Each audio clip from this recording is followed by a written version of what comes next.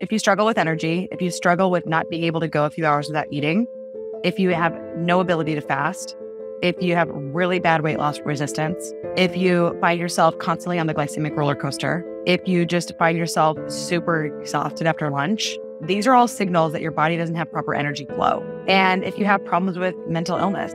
Hello. I'm your host for today, Dr. Carrie Jones, and I am so excited to have Dr. Maloof on.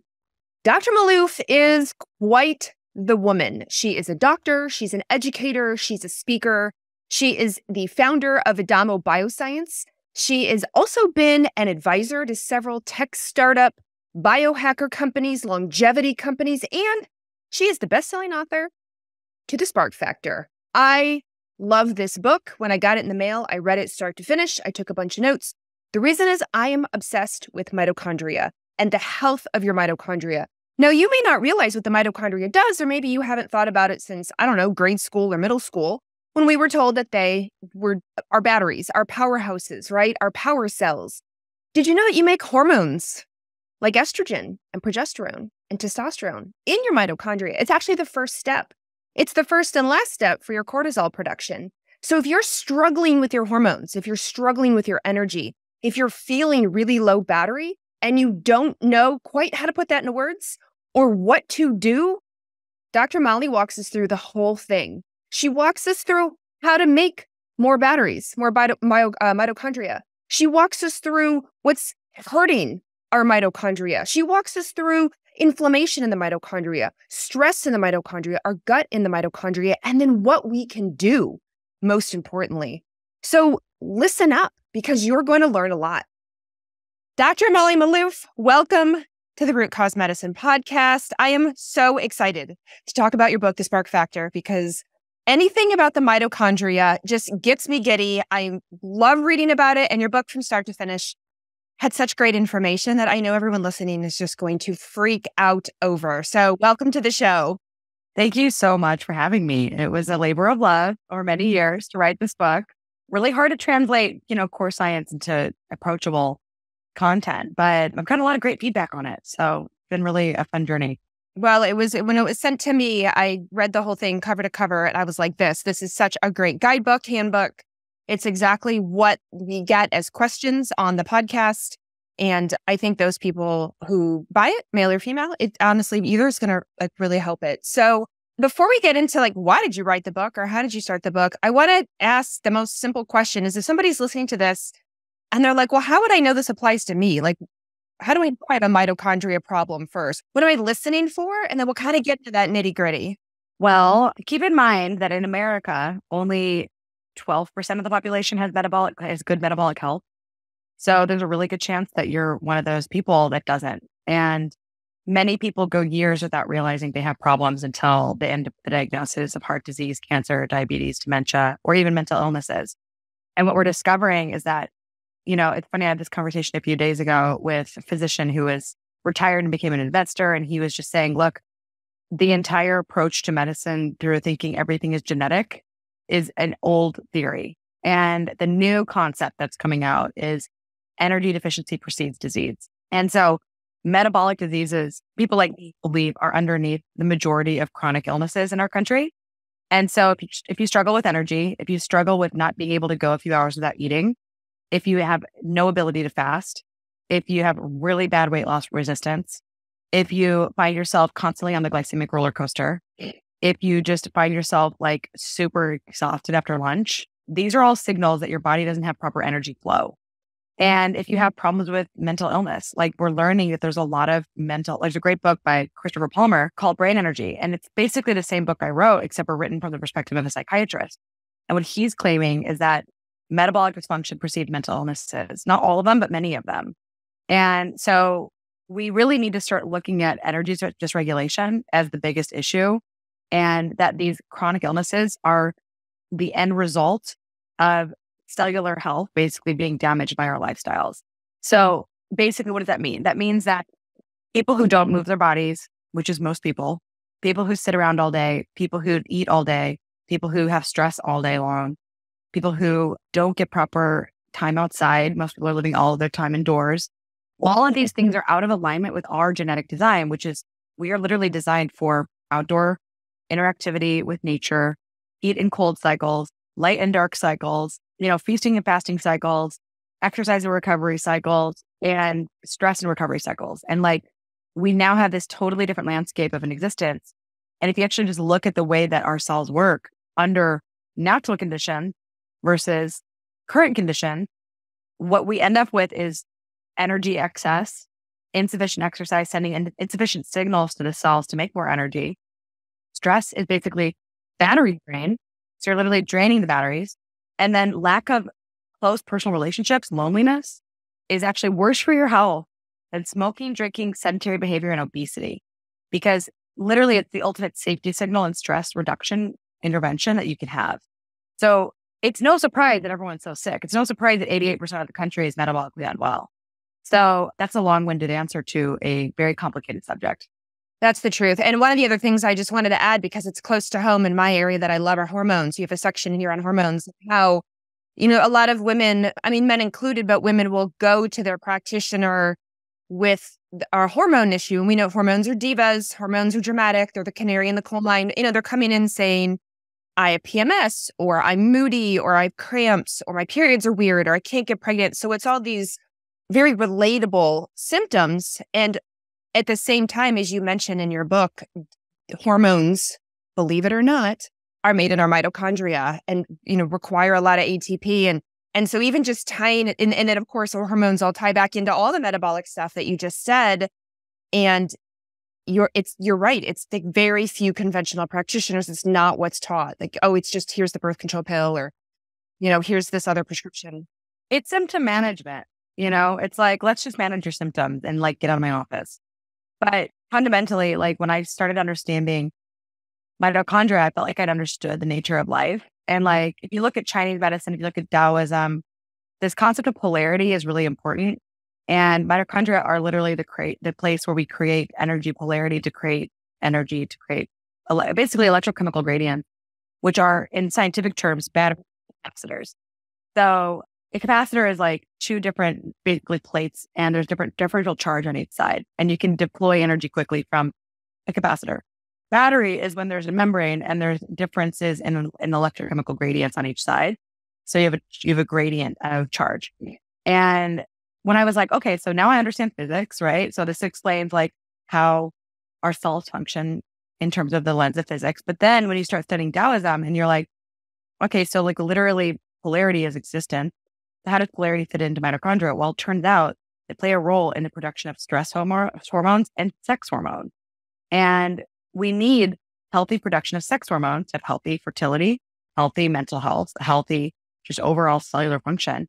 And when we get really highly stressed out, the body diverts resources into producing stress hormones. And so in the outer mitochondrial membrane, there's enzymes that catalyze the reaction of creating things like epinephrine, norepinephrine, and then cortisol is also mediated through mitochondrial functioning.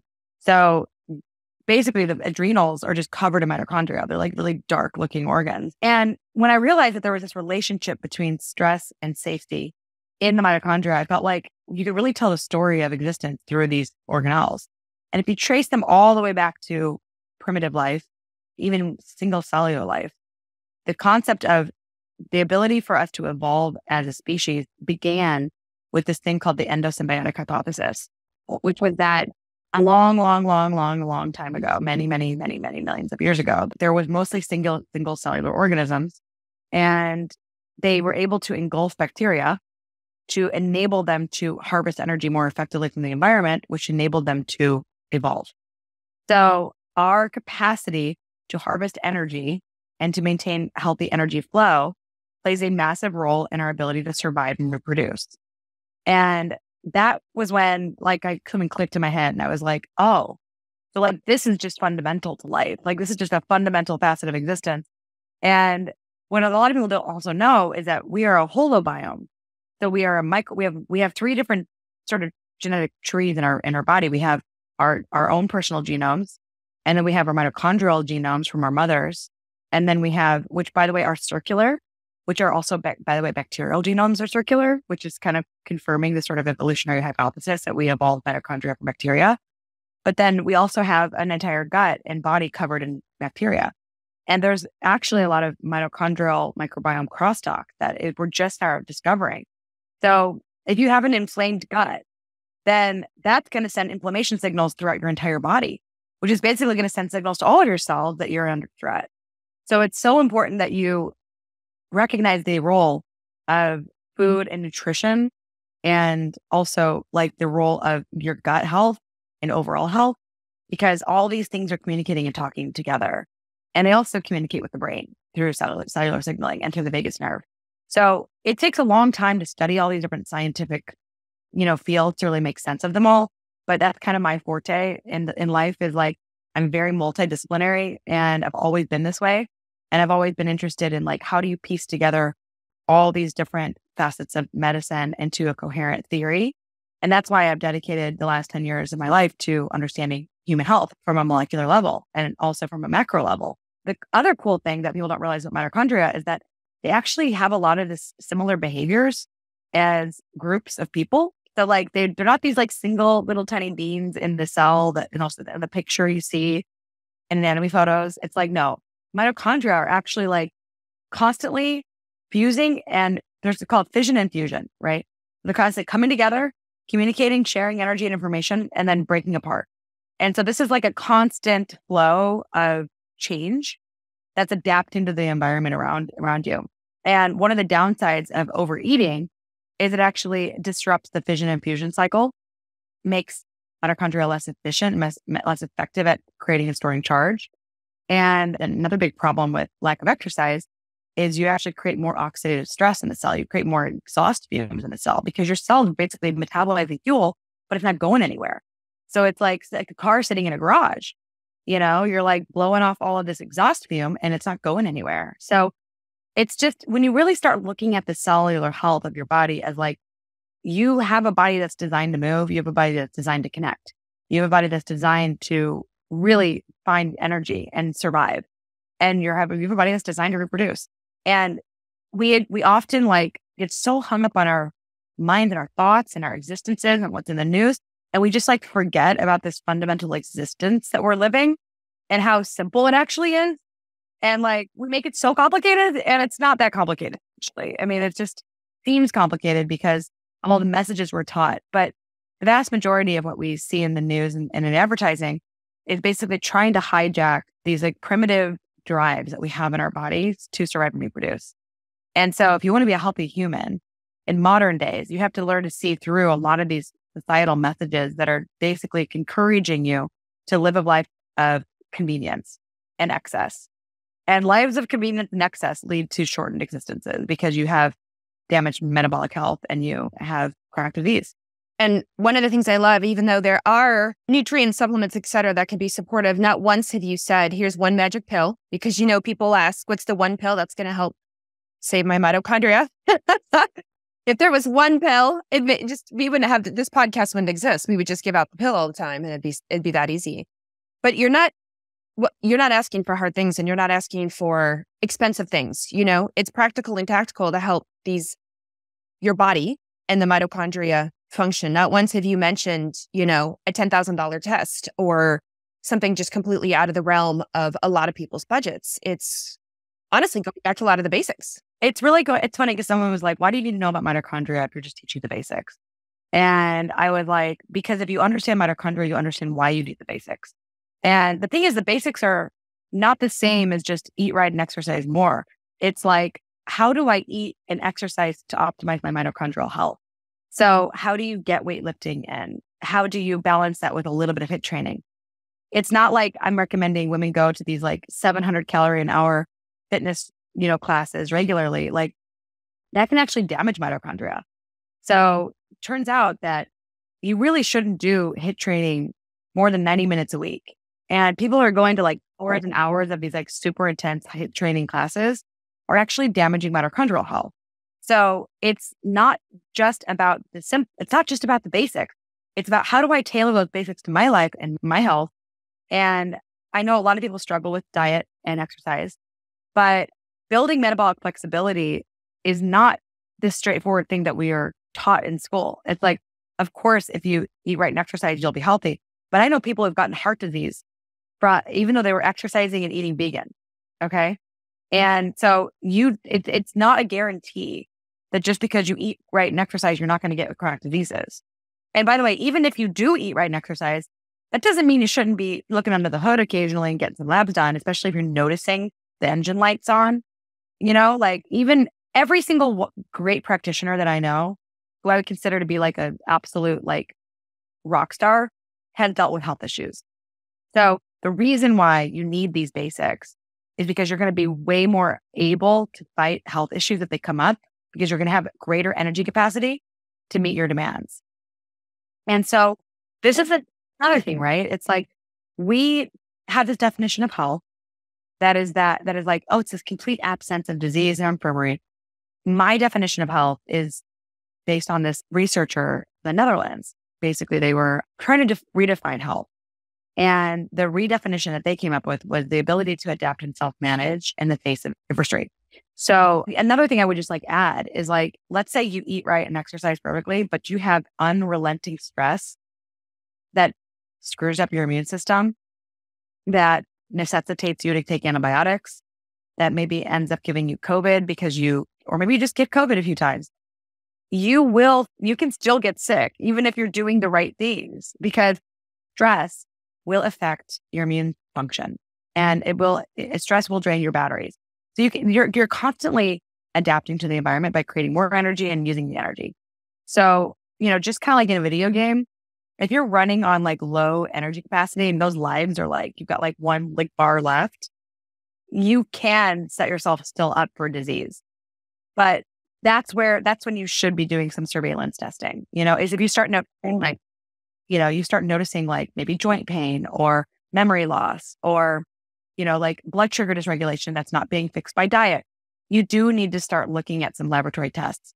But if you're generally healthy and you're looking to optimize and you feel really good most days, then getting to the gym consistently, having variable exercise is really key. You need flexibility exercises. So like Pilates or yoga is great. You need weight training. Pretty much everybody needs weight training because of bone density loss for all women as we age. Whether you are on hormones or not, you're still going to lose estrogen. You're still going to change over time. So it's a non-negotiable is weight training. And then cardio is the really fun one that a lot of people don't fully understand. So we need cardio for heart health, but continuous cardio as your only source of exercise is actually going to make your cells more likely to use less. It's like you create the conditions where your cells become really hyper efficient with fuel, and it can actually like affect your metabolic rate. So like weight training will generally increase your metabolic rate and create, more calorie burn at baseline. But chronic cardio can sometimes even do the opposite, where you actually burn less calories at baseline because you're trying to get more efficient with what you've got. So that's why I don't usually recommend like high amounts unless you want to train. Like I may want to do a triathlon at some point. If you're training for a triathlon, that's what you're doing. But keep in mind that you do need to recognize that just continuous chronic cardio is going to wear down your muscles by design. You're going to get leaner, but you're not going to get that full benefit of having strong muscle tone. And strong muscle tone is really key because your muscles are battery packs. They're basically a big power plant. So I think we're moving away from the era of chronic cardio as like the main source of exercise, and really towards an era of like women looking at strength training as like necessary for longevity and avoiding falls. Like you don't want to die from a fall, that will ruin your life. And I can't tell you the number of women I see that are like so focused on just like eating as little as possible and exercising as much as they can. And they're really unhappy, like their brains aren't working properly. They're really lean, but they have no muscle tone. That is a recipe for bone density loss, falls, and a shortened lifespan. So like the real cool move where things are moving in diet and exercise is women realizing, oh, thing called reverse dieting. I can actually eat more, exercise more, get a better body. What is that about? And then also throwing in the fasting, right? So like I fasted on the flight home from Europe and on the way there. And people are like, how do you fast if you're like flying across the country? Even people like, you're in business. Why don't you eat the food in business class? I'm like, you don't eat food on plane because plane food is microwaved. it's in plastic, and you're in the air, and your body doesn't know what time zone it is. If you want to avoid jet lag, fasting is a great tool in the toolbox. But also as you get older and you start hitting perimenopause in your 40s, learning how to fast is a great way to build metabolic flexibility. Learning how to do ketosis before you learn to fast is a great way to learn to fast so that you can actually drop into ketosis and be more metabolically flexible. So like I had eaten like a queen for a few weeks when I was in Europe, and I had to be in a swimsuit. And I was like, okay, what am I going to do to get into a swimsuit in 1 week? Just go low carb, just go keto for like a week. And I know when I'm in ketosis because I can smell ketones in my body. But you can lean out like that and then, like phase carbs back in as you see fit. But this sort of like chronic high carb dieting is out. It's out. It's like no longer cool to be eating a high carb diet, but it's also no longer really even necessary to eat a continuously keto diet as a woman. And I've seen women lose their hair. I've seen women lose their periods. I've seen women do so many things wrong with diet and exercise because they're following these fads and they're not thinking about how does the body adapt to different demands. So naturally, you would never see continuous amounts of food in primitive times. You'd have certain times where you'd be in ketosis and you have certain times where you'd be feasting. And so like my body responds best and stays fitter and healthier when I go in and out of ketosis, when I go in and out of higher and lower intensity exercise, when I go in and out of these, it's basically like sine waves, right? So like some weeks I'll eat higher carb, some weeks I'll eat lower carb. Generally speaking, I eat lower carb in general because I am naturally I've become more insensitive to carbs as I've gotten older, but I'm also almost 40. I'm in 39 right now, and even Gwyneth Paltrow, who used to be like a diehard macrobiotic eater, is like, she shifted to paleo when she hit her 50s or late 40s or early 50s. And it's not surprising that you see this happen to women where they're like, oh yeah, the diet I used to eat just doesn't work for me anymore.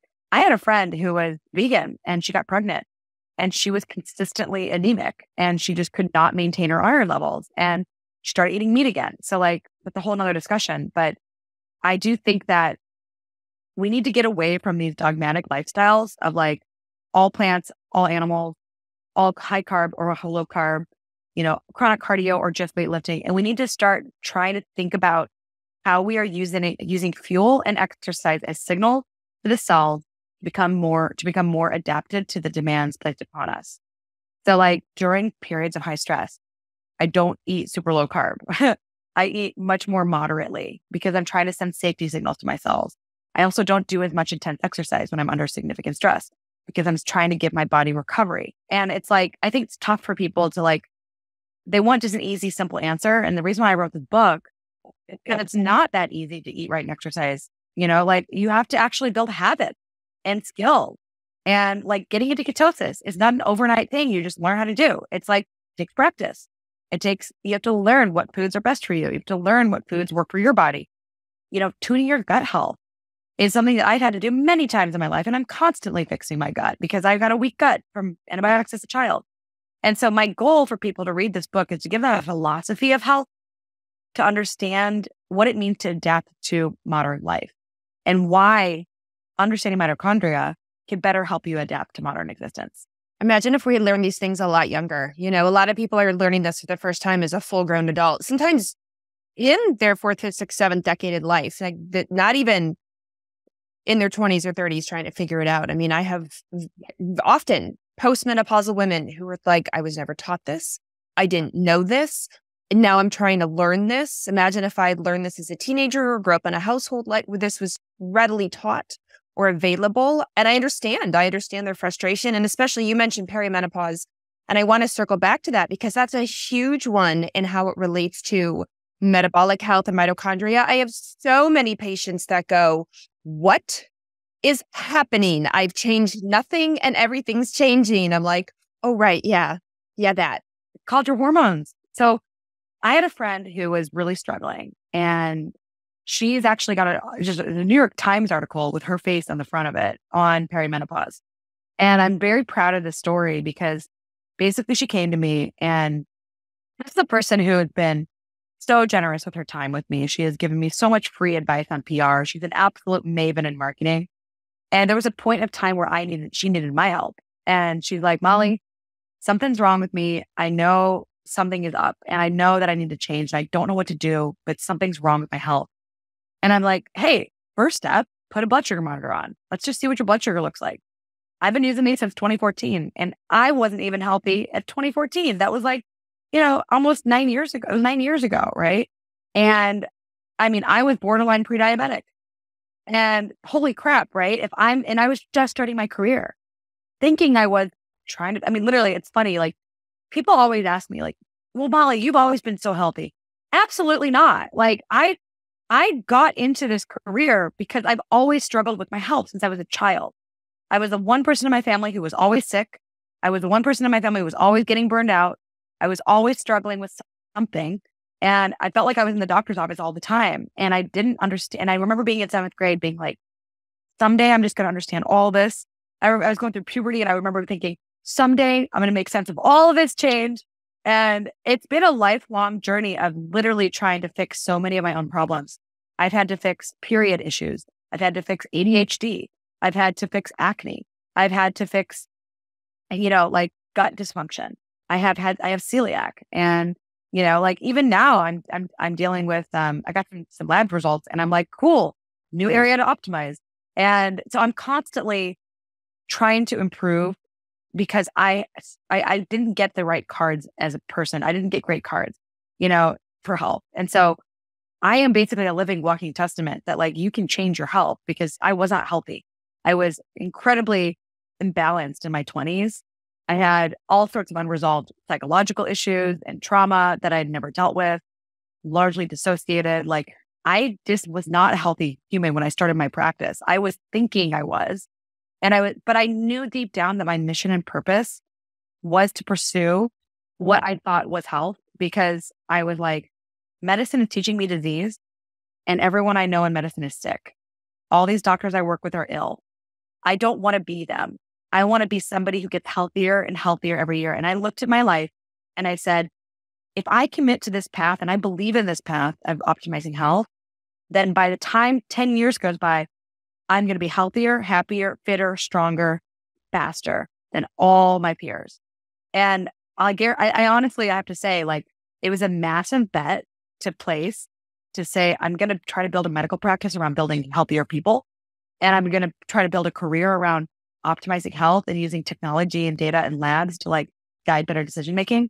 But what it's done is it's actually created, it's blossomed into this like amazing existence that I get to live today, which is like pretty effing cool. Now, Celia comes along, circle back to her story.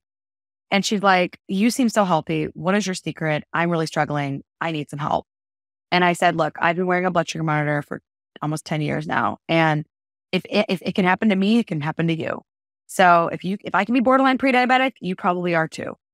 So she puts on a blood sugar monitor and she's like, holy crap, I am hitting regularly above 140 after meals.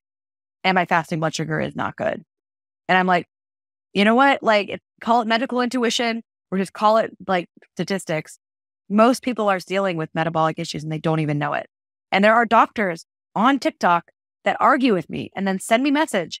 And they're like, these blood sugar spikes, they are not bad for you. I'm like, have you done any homework on what oxidative stress does to blood vessels? Have you done any research on blood sugar dysregulation and heart disease? Like, do you realize that like high blood sugar levels are damaging to beta cells? And they just look at me like I'm crazy. And they're like, where's the research? Where's the research? I'm like, here's the research. And then I show them the research and they're like, well, it's not good enough research. And I was like, okay, you know what? I've been ahead of the curve on so many things for so many years that I just no longer argue with people that are from the mainstream because I'm just like, look, you guys are 15 years behind half the stuff that I do. And I'm not here to bring you to the other side, like whether either you are interested or you're not. And I'm very much based on see for yourself, know for yourself. So like for me and for my client, getting their blood sugar regulated has been so phenomenal for optimizing hormones, optimizing health. In Celia's case, it completely resolved her perimenopausal symptoms and gave her brighter skin, gave her a better relationship with food. And, now she became accidentally the poster child for perimenopause And the real thing was like, it's actually blood sugar, because when your hormones decrease as you go into your 40s, you basically have less estrogen. And with less estrogen, you have less insulin sensitivity. And so it's really, really, really important for people to realize this, because you can do everything right, but also like see your hormones change and then be like, where's the belly coming from? And it's fixable. But, there are a lot of companies that are coming out in the next 5 years that are literally addressing perimenopause head on. But if you don't address blood sugar, then you're not going to fix everything. It's not enough to just take hormones. You still have to look at your diet. And, like I love the way, I eat, pretty strict diet, but it's because I like the way it makes me feel. Like I like having balanced blood sugar. And I eat fruit and I eat carbs, but I am very careful with food timing, with food order, with food quality, and, vegetables, protein first, carbs last. I went through a phase during the pandemic where I kind of I let myself kind of slack off a little bit with like fried food and sugar. And I am like back on this. Like it's taken me some time, but you can't eat those things are bad, right? Like I have to keep reminding myself and others, like, yeah, you're gonna drop off, and then you have to get back on the saddle. You're gonna fall off the horse, and like even I'm not perfect, okay? Like I am not a human like that is perfect. I used to be borderline orthorexic, and I realized that like you definitely don't want to be so obsessed with like that you can't enjoy your life, but you have to look at these foods as like occasional treats, not like every time you have a burger you get fries. Like the thing about fries is that they're cooked in rancid oils. Those oils are highly oxidized. That oxidization does damage the mitochondria. And so, over time, it's the dose that's the poison, right? So it's like what fries a few times a year isn't going to kill you. Fries every week is really going to add up over a long period of time. And those fats get assimilated into your body, into your brain. And oftentimes it's like a health scare that gets you back into what you're trying to do properly. But it's hard to change behavior. The best thing you can do is start working on one single habit at a time. Do a sugar cleanse for a month, maybe just try to meet the, American Heart Association goals for sugar, which is less than 25 grams a day. To me, like I try to avoid sugar as much as possible. And if I am going to eat a food that has sugar in it, I try to aim for products that have less than 5 grams of sugar added, because you can easily add those up over time, right? Like that would be like no more than 5 servings of food that with 10, for me, like 10 grams of sugar in one sitting is going to spike my blood sugar, but I eat low carb. So I'm not going to be as adapted to eating sugar as an average person. So I have to be more careful with it. But, you learn a lot by just putting a blood sugar monitor on. And keep in mind, these are expensive right now, but they're going to get cheaper and they're going to get way more widely available. And then before you know it, Apple's going to have these in the watches and everyone's going to have information. Yeah, for sure. I was so happy with pretty much the only sugar I eat is dark chocolate, 80% or higher. And somebody they were like, chocolate's going to affect your blood sugar, all this stuff. And I said, well, mine doesn't. I have a CGM in. Hey, I have an 80, when I have 88%, a square or two of chocolate, like my little blood sugar line just stays nice and level, which is nice because it's, the levels app that tells me. And so I just tell people, you're going to react to different things, like sweet potatoes. Some people can do well with a little bit of sweet potato. Not me. I go through the roof. So sweet potatoes are the occasional in Thanksgiving when I just don't care, but I was shocked. I thought it was the starchier carb. I thought it was, the veg. No. My blood sugar, metabolism, age, all the things was like, no, rice is the absolute worst. But you're in denial until you put the CGM on and then you're like, dang it. There it is. Yeah. Yeah. It's one of those things where I just wish everybody had them all the time. Because if you were wearing this constantly, you would just have this information.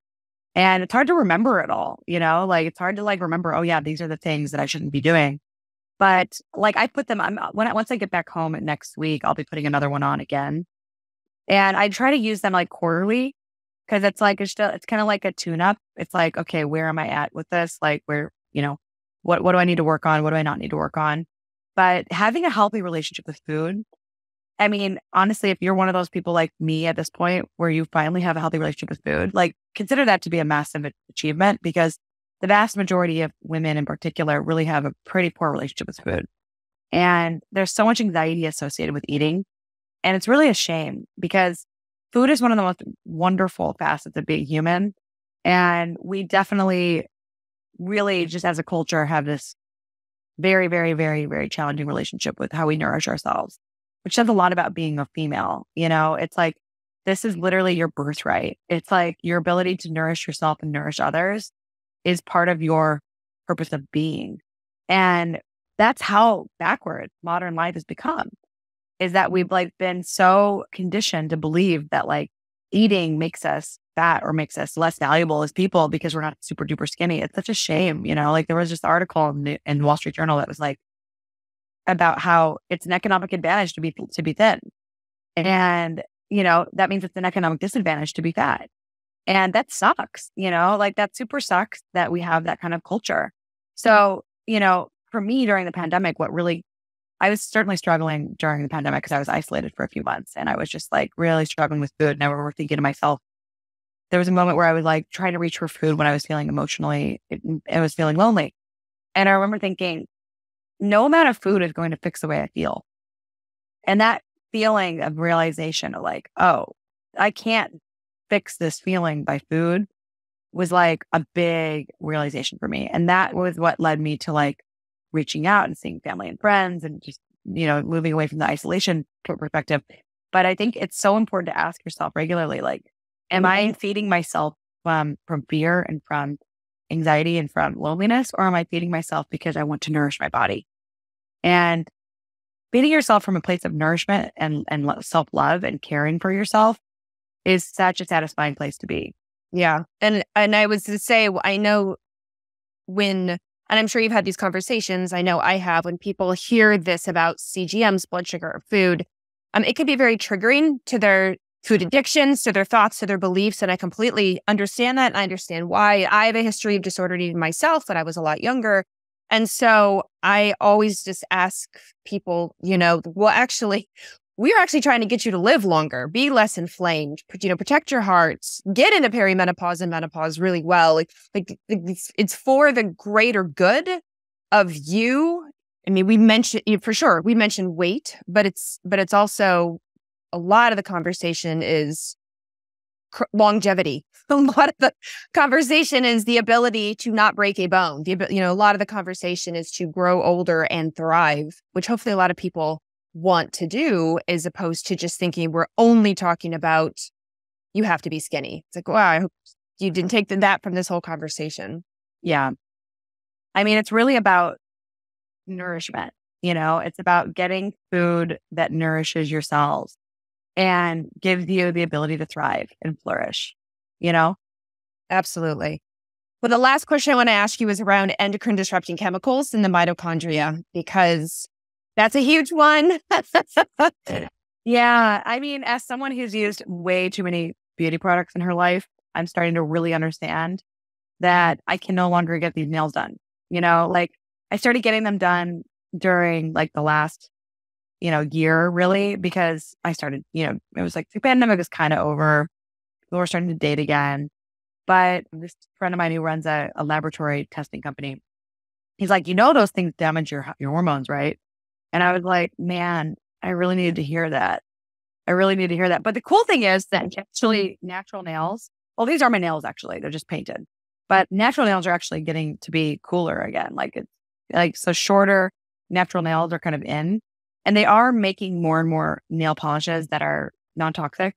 But at the end of the day, like, I think what I'm heading towards is like natural, just buffed nails, because we do need to examine like all the chemicals in our environment and where they're coming from. And like receipts are another big one. A lot of people handle receipts, and they've got BPA. BPA is an endocrine disruptor. One of my friends recently released a TED Talk that got banned, and it was about coffee cup lid and how they release BPA. And then like there's a bunch of research on like people microwaving plastics and there's like water bottles leaching chemicals, and it's like, it's a lot of work to avoid chemicals in our food, in our environment. I mean, it's one of the reasons why I try not to eat out very often, because when you eat out, you're literally getting food packaging. Your food's in food packaging. And those food packaging, they don't care. They just want the cheapest product to put the food in. So like, learn to cook. Make your kitchen your medicine cabinet. Like my kitchen at home is like very, very, very much it's like a laboratory. I've got my note, I've got my smoothie ingredients, I've got my foods, and I've got a whole drawer in my fridge of random health optimization tools. And so there's just a lot more that you can do with your own kitchen than you realize. And it's a lot more affordable. Yeah, I agree with you. Absolutely. Hands down. Well, this has been amazing. I really appreciate it. As I said, I read your book, The Spark Factor, cover to cover. You have just been a wealth of knowledge. You've just data dumped all the studies you've gone over in the last 47 minutes, and I really appreciate that. So let everyone know, like, where can they find you? Where can they get the book? Where can they follow you and learn more? Yeah, at drmolly.co on Instagram is the best place to follow me, or TikTok. And then www.drmolly.co, my website, drmolly.co. And then you can find me on LinkedIn or Twitter at Molly Maloof MD. And yeah, that's the best place to find me. Amazing. Amazing. And do you also, for the CGM, do you want to let people know about that? Yeah. So levels.link/Dr. Molly is my levels if you want to cut the line and get CGM. And then I'll also add that I'm launching a new company, and it's called Living Adamo. Well, that website's called livingadamo.com, but Adamo is the name of the company. And we are pioneering the first sex therapy since Masters and Johnson. And so, yeah, it's pretty exciting. So like with the end of my book really ends on love and connection, because the biggest factor driving longevity and happiness is close personal relationships. So I decided to start a company around the science of love, and we are developing a new sex therapy. First, we have a therapy for couples, and then we're also developing a therapy for singles. But we are looking for sex therapists that want to get trained, for couples who want to be part of our first cohort. We're even running a clinical study in October around this method. So it's I wouldn't say it's a full left turn from what I've been doing, but it's definitely kind of like, if health is really about, nutrition and metabolism on one end and connection, then that's part of the reason why I'm emphasizing connection as my next sort of decade goal. Oh my gosh, I love that. Well, we will, of course, have both those links, the levels links, all of Dr. Molly's links, and the livingadamo.com in the show notes. So again, Dr. Molly, thank you so much for being on the Root Cause Medicine podcast. I absolutely am so grateful. Thank you, Carrie. Awesome. You have a great day.